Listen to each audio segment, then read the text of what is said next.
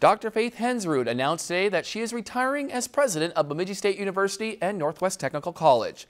Hensrud has been the president of both institutions since April of 2016. In an announcement earlier today, she said, quote, "I will begin the search to identify the next president of Bemidji State University and Northwest Technical College this fall to continue on the deep history and tradition of delivering higher education in the greater Bemidji community," end quote.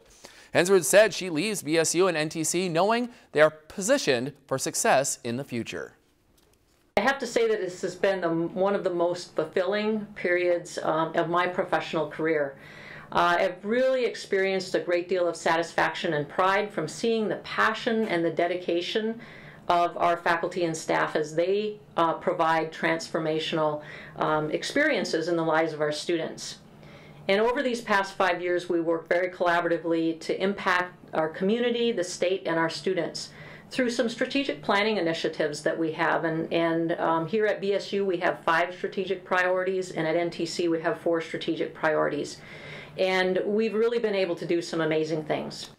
Hensrud's last day as BSU and NTC president will be June 30th of 2022. Lakeland News is member-supported content. Please consider supporting Lakeland News today.